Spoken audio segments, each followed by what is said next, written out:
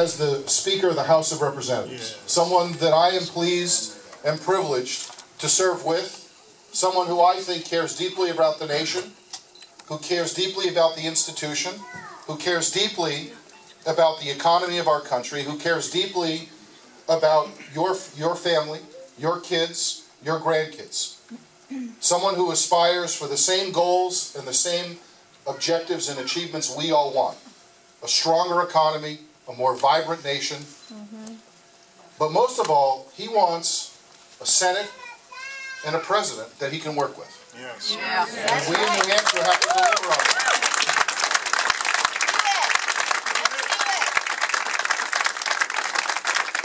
So please join me in welcoming our Speaker, the Speaker of the House, John Boehner.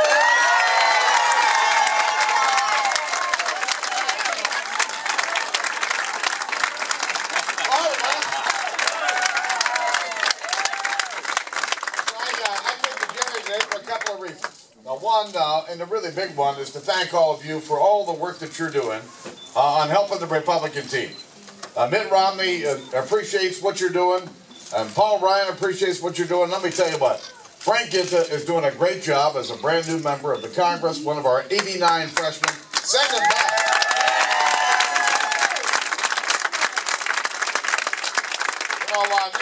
Nancy Pelosi's working hard, even though... No way! Now, even though we won 65 seats from the Democrats over the last 2 years, she only has to win 25 seats to get my job back. Let me tell you what, the only way she's going to get that gavel is to pry it out of my cold, strong hand.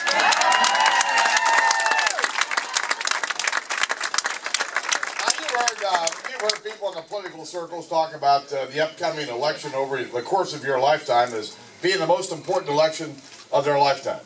Well, guess what? They were wrong. The most important election of our lifetime is going to happen this November. Because the American people can't handle 4 more years of Barack Obama's economic policies. Correct. Right. His policies have failed. They've actually made things worse. And as a result, he can't run on his record. And so they're going to try to run on everything but their record. Now, last Wednesday night, I thought Governor Romney did a great job.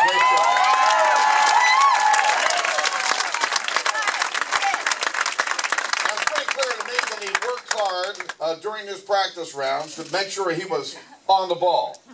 And when the president, had some inaccuracies, Governor Romney was able to point those out respectfully and politely and lay the facts in front of the American people. The other thing, if you watched the debate closely, is that Governor Romney continued to come back to the economy, come back to the economy, and come back to the economy. Yes. Why? Because the American people vote with their wallets. This is an election about getting our economy going again and getting American people back to work. Mitt Romney's created hundreds of thousands of jobs. He understands how to create jobs. He also understands what big government can do to destroy jobs in our country. And so having him out there with his plan and talking about his plan and staying focused on his plan is exactly what needs to happen. Or as I like to say, he made the sale the other night. And he made the sale in a big way.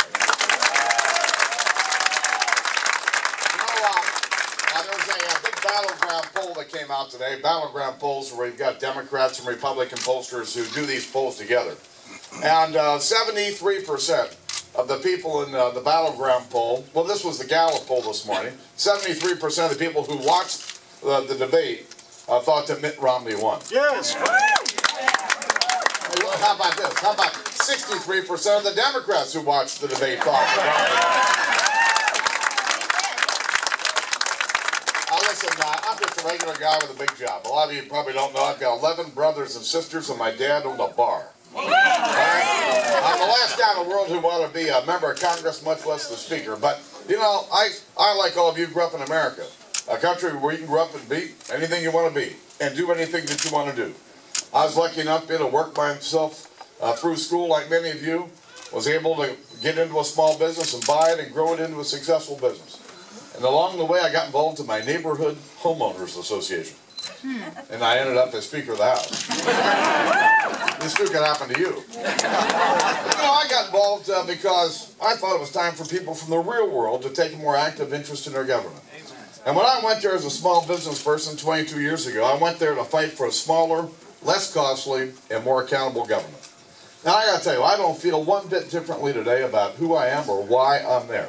To fight for a smaller, less costly, and more accountable federal government. Let me tell you what. We live in the greatest country that the world has ever known. Why? Because the Americans have had the freedom to succeed, the freedom to innovate, the freedom to try. And yes, we've also had the freedom to fail. But that freedom has served our country well. And it's created thousands and millions, if you will, opportunities for all of our citizens.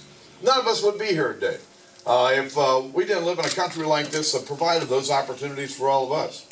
Our job, and that's those of us elected and those of you in this room, our job is to make sure that these kids here have the same look happy. We want to make sure that these kids have the same opportunity that we have. And to do that, that means that we need an economy that's growing, that's creating those opportunities for all of our citizens. God bless you. Keep up the great work, and God bless America.